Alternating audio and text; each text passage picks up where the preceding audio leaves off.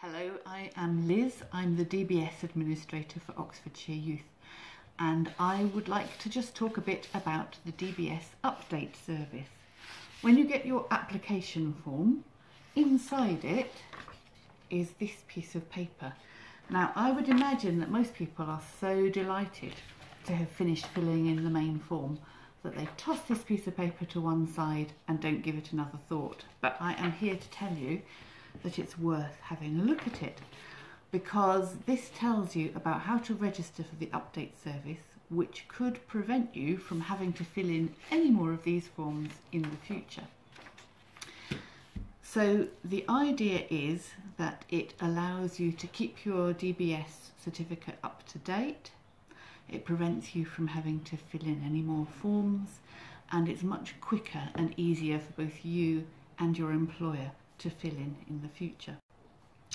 So you only need to register for the update service once, and then if you need any subsequent DBS checks which are at the same level, for example if you've already got an enhanced check, if you need another enhanced check, then you don't need to fill in a whole new form.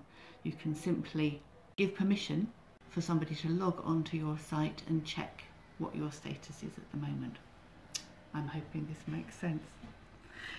So it costs £13 a year if you are in a paid job, but it's free for volunteers, so it's really worthwhile doing for volunteers.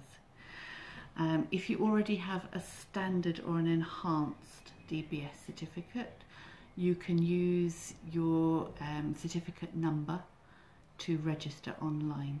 Another way of doing it is when you're actually in the process of filling out this form, you'll see that there's a unique number in the corner, and you can use that to register online before you've even got your certificate for the update service.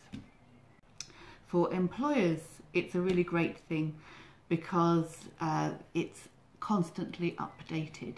So whereas your DBS certificate, the paper certificate, is a snapshot in time, which tells you what your criminal record is or isn't on that particular date, this continues to be updated all the time, week on week. So if you go to a new employer, say halfway through the year, and you need a new DBS, if it's at the same level, you can be sure that it will be an up-to-date one, and that's really good news for employers as well. So next time you do one of these forms, don't ignore the piece of paper inside, grit your teeth, write the number down from your form and get on with applying for it.